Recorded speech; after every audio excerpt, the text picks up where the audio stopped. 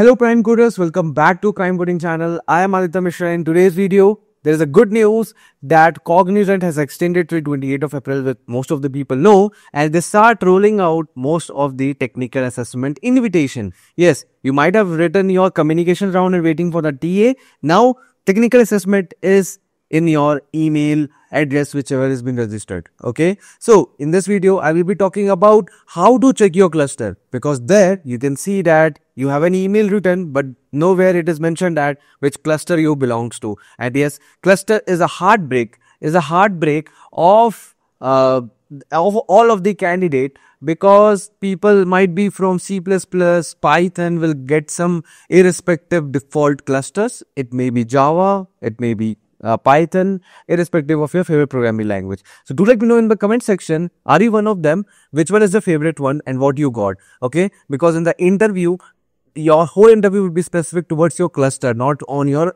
favorite language, because most of the interviewer will ask you to code in your cluster specific language, and few of the interviewer will allow you to write the code in your favorite language. Okay, because these Cognizant will ask coding question, SQL question in your interview for sure. But this is not an interview guidance. For interview, you should subscribe the channel. I will be posting the video of a lot of video on interviews and many more things. Okay, so do Cognizant send rejection mails to the people who don't receive the online assessment, or I can say technical assessment emails. Okay, so most of the candidate, my DMs, my Telegram was flooded with these kind of mails that yes, for getting from Cognizant, you're shortlisted for hiring technical assessment during duration of same as 120 minutes, and you need to check your system because your test will gonna happen on an MSP. You can't use any other software application if your MSB is running. So please check it once, is that software is supporting your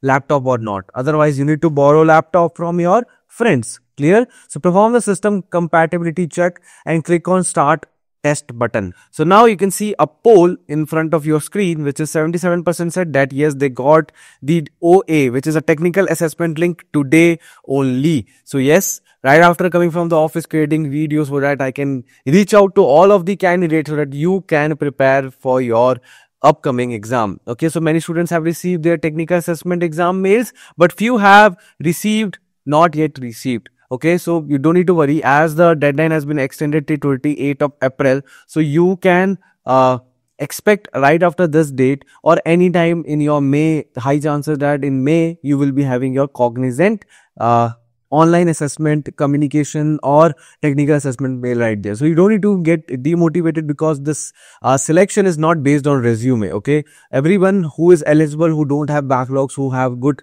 history, they will get the OA link for sure. Okay, so as you can see, 28th of April, that is extended till 28th of April 11:59. So if you have not applied, or if any of your friend missing out this wonderful opportunity, please force him to apply, because you should have opportunity right after coming from your college. Otherwise, it will be very hard to get opportunity in off campus. So remaining students can still apply for this opportunity if you have missed this wonderful opportunity, which was one of the primary reasons why Cognizant took long time to release the mails out for next round, because recently Cognizant took the interviews for 2024 batch, and right after that this hosted 2025 batch online assessment and the follow-up interview. So yes, till May, June, it will gonna happen, like interviews will go on, and all of the interviews would be offline but online. So most of the things will be covered on the channel. What kind of interview questions has already been uploaded in most of the videos. You can just go and watch those. I will pin down on the I button, or you can see in the description below.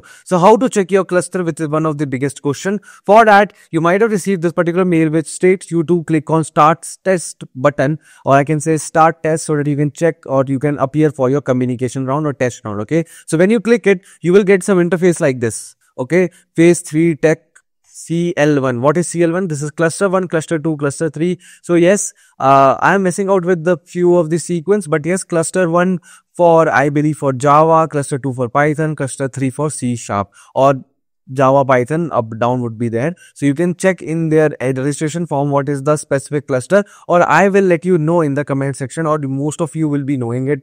Let comment down below so that I can pin it, so that most of the people can see what is CL1 stands for, CL2 stands for, CL3 stands for. But yes, CL stands for cluster.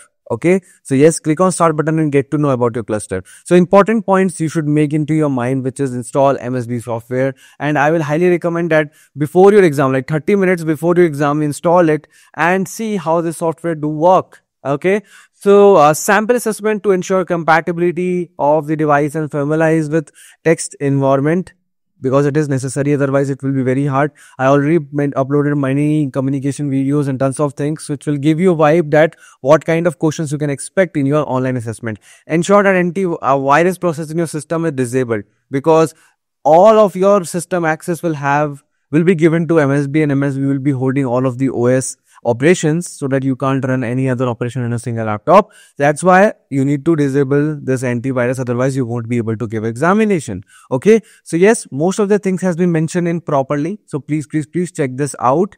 And yeah, do and don'ts are also available here, which is take an assessment on desktop or laptop equipped with a working webcam, because most of the people are not having the working webcam. You need to click your picture right there when you are attempting the test, and it is required that you need to show your Aadhaar card and your ID card, anything.